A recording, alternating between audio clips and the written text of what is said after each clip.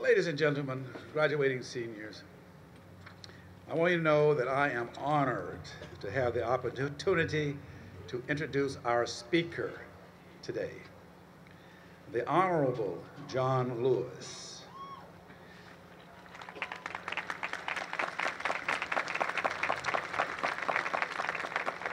Congressman Lewis has served as U.S. Representative of Georgia's 5th Congressional District since being elected in November 1986. Currently, he serves as a senior deputy whip for the Democratic Party and is a member of the Ways and Means Committee. Congressman Lewis has dedicated his very life to protecting human rights and securing civil liberties for all. He began on that journey of dedication at a very young age. A native of my home state of Alabama, he was inspired by the activism of the Montgomery, Alabama bus boycott and the words of Dr. Martin Luther King, Jr. This inspiration led him to become actively involved in the civil rights movement. His involvement ranged from organizing sit-ins to participating in freedom rides to helping form and chair the Student Nonviolent Coordinating Committee, SNCC. Congressman Lewis even helped orchestrate and participated as a keynote speaker at the historic March on Washington. He was brutally attacked.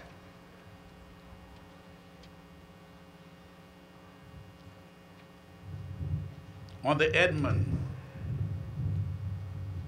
Pettus Bridge in a peaceful march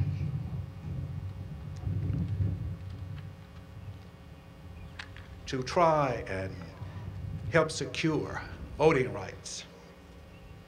Despite more than 40 arrests, physical attacks, and bodily injuries, Congressman Lewis remained a devoted advocate of the philosophy of nonviolence. A graduate of Fisk University in Nashville, Tennessee, and the American Baptist Theological Seminary, Congressman Lewis has received numerous awards, including the Martin Luther King Jr. Nonviolent Peace Award, the only John F. Kennedy Profile in Courage Award for Lifetime Achievement, and the Medal of Freedom, which was presented to him by President Barack Obama. Ladies and gentlemen, our guest today has often been called the most courageous person that the civil rights movement ever produced. He clearly is an American hero, but I want you to know I call him a longtime friend. Please join me in welcoming our 2015 commencement speaker, Congressman John Lewis, an American hero.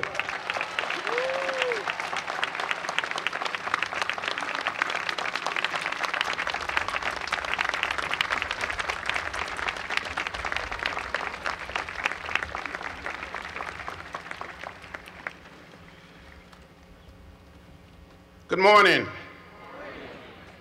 Good morning. President Harvey, member of the Board of Trustees, distinguished faculty of Hampton University, parents, family, and friends, and to the class of 2015, I'm delighted and very pleased to be with you on this special and very important occasion. I want to recognize my friend and my beloved colleague and a brother, your congressperson, Congressman Bobby Scott, who is the best. Thank you, Bobby, for being here.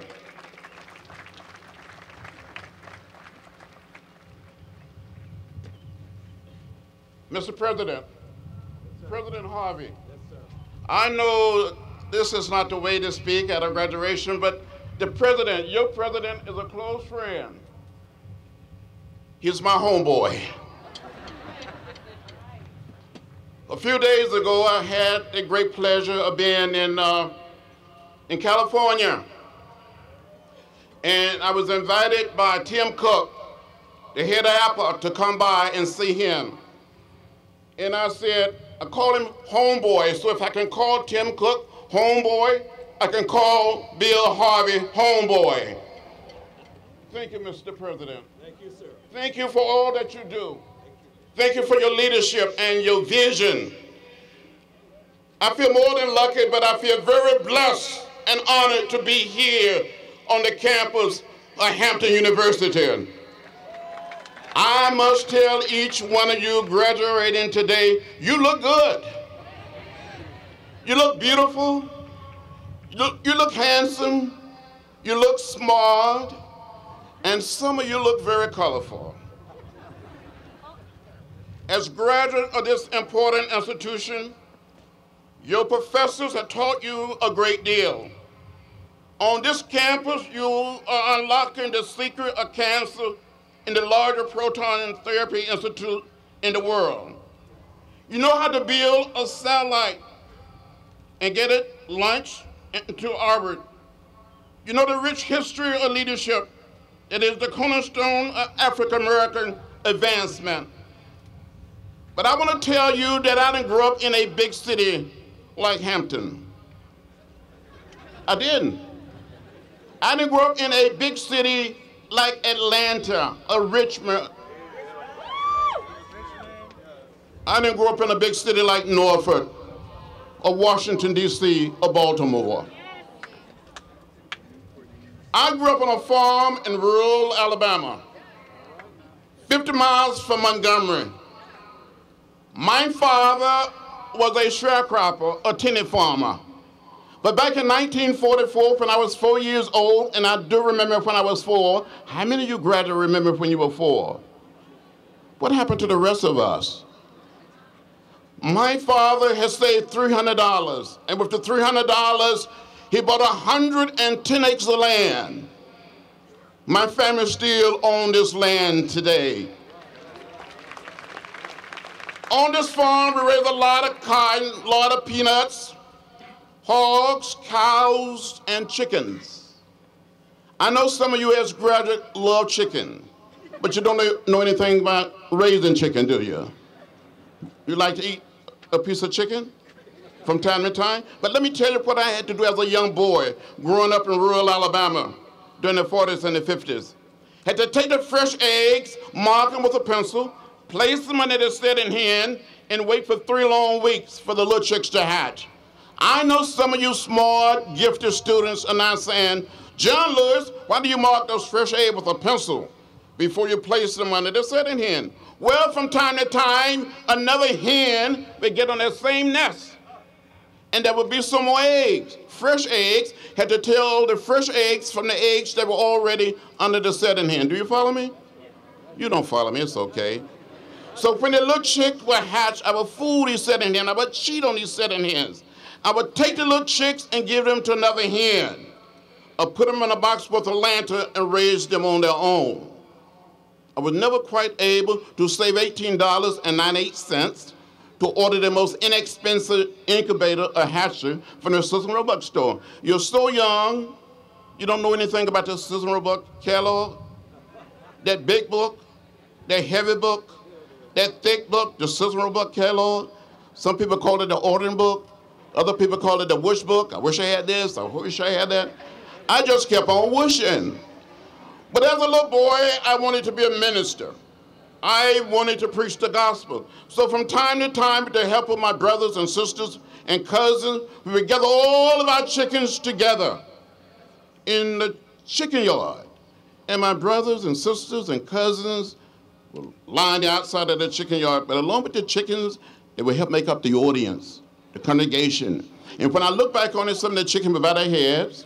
Some of the chickens would shake their heads. They never quite said amen. But I'm convinced that some of those chickens that I preached to in the 40s and the 50s, tended to listen to me much better than some of my colleagues listened to me today in the Congress, and some of those chickens were just a little more productive. At least they produce eggs. Well, that's enough of that story. When we visited the little town of Troy, when we visited Montgomery, when we visited Tuskegee, I saw those signs that said white men, white women, colored women, white waiting, colored waiting. I would come home and ask my mother, my father, my grandparents, my great-grandparents, why? And they would say, that's the way it is. Don't get in the way, don't get in trouble. 15 years old in the 10th grade, I heard about Rosa Parks.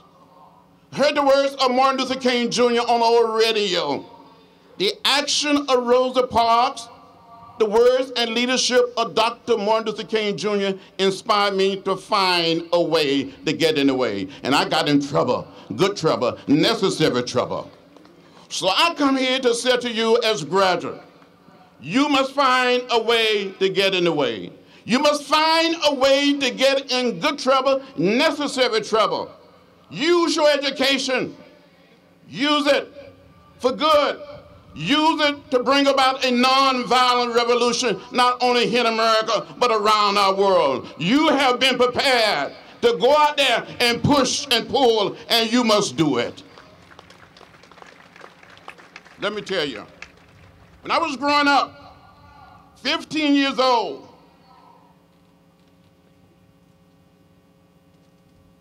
in the 10th grade, 1955. We went downtown to the little town of Troy, to the public library, trying to check out some books, trying to get library cards.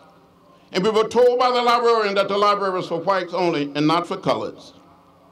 I never went back to that library until July 5th, 1998. By the time I'm in the Congress, for a book signing of my first book, Walking with the Wind. And hundreds of blacks and white citizens showed up.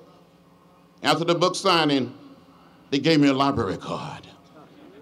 It says something about the distance we've come and the progress we've made.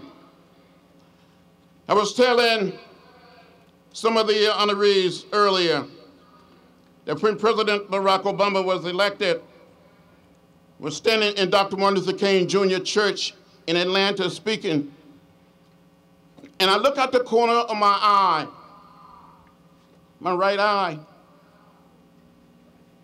and I saw that he had been elected, and I started crying, and people kept asking me, why are you crying so much? Tom Brokaw came to Atlanta to interview some of us. He said, why are you crying so much? Why do you cry so much, John?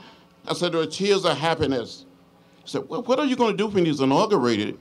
I said, if I have any tears left, I'm going to cry some more, and that's exactly what I did. Sometimes we have to cry tears of joy, tears of happiness. Just think, the same hands that pick cotton, pluck tobacco, those same hands helped elect the first African-American president of the United States of America. But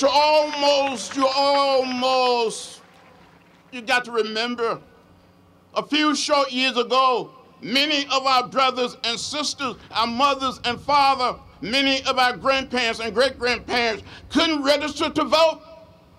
Many of our teachers, our lawyers, and our doctors could not register to vote simply because of the color of their skin.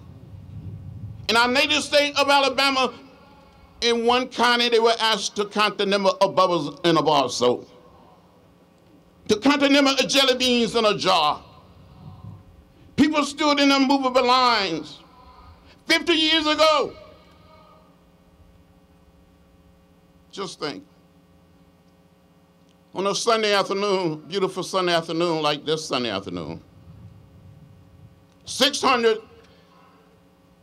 innocent children of God, men and women and some very, very young people, left on a march to walk from Selma to Montgomery. Only on with a dream. I was wearing a backpack before it became fashionable to wear backpacks. In that backpack, I had 2 books, I thought we would be arrested and go to jail, so I wanted to have something to read. I had one apple and one orange. I wanted to have something to eat. Had toothpaste and a toothbrush. I wanted to be able to brush my teeth while I was in jail. We get to the highest point on the Edmund Pettus Bridge. Down below, we saw a sea of blue, Alabama state troopers. And we continued to walk, and we came within hearing distance of the state troopers. And a man identified himself and said, "I am Major John Cloud of the Alabama State Troopers. This is an unlawful march. It will not be allowed to continue. I give you 3 minutes to disperse and return to your homes or to your church." A young man walking beside me from Dr. King's organization, by the name of Jose Williams, said, "Major, give us a moment to kneel and pray." And the major said, "Troopers, advance." You saw these men putting on their gas masks. They came toward us, beating us with nightsticks and bullwhips, trampling us with horses, and releasing the tear gas. I was hit in the head by a state trooper with a nightstick. I had a concussion at the bridge. I thought I saw death. I thought I was going to die. But I'm glad that God Almighty kept me here. Wouldn't let me die on that bridge.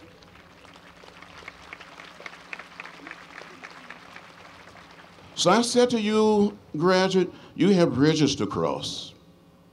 And you're prepared to cross those bridges that you will cross.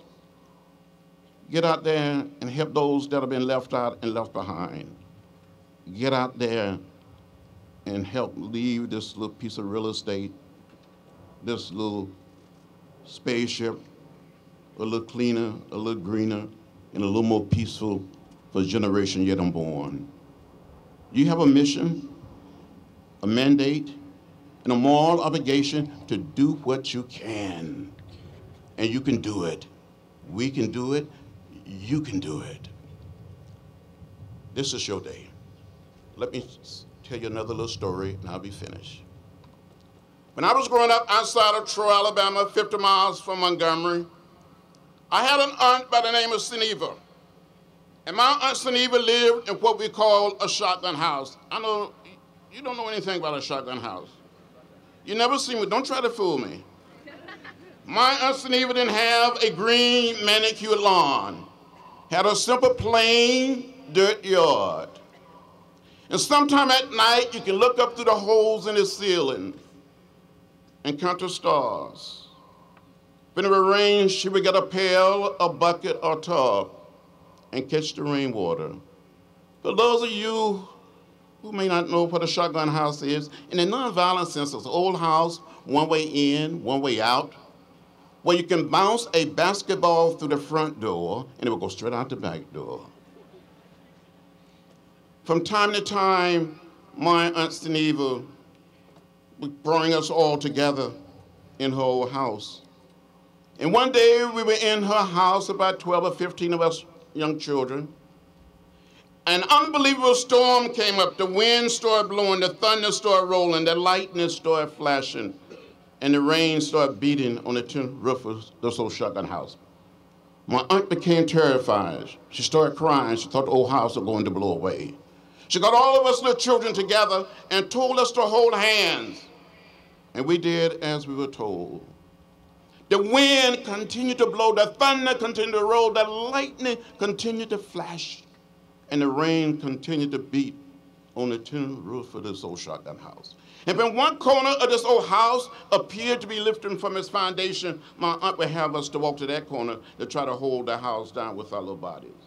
When the other corner appeared to be lifted, she would have us to walk to that side. We were little children walking with the wind, but we never left the house. Call it the house of Hampton University. Call it the house of Virginia. Call it the house of Georgia. Call it the house of America. Call it the world house. We all live in the same house. It doesn't matter whether we are black or white, Latino, Asian American, or Native American. We are one people. We are one family. We all live in the same house. We must look out for each other and care for each other. Go out there. and do what you must do. Stand up, speak and speak out, and get in the way. Thank you very much.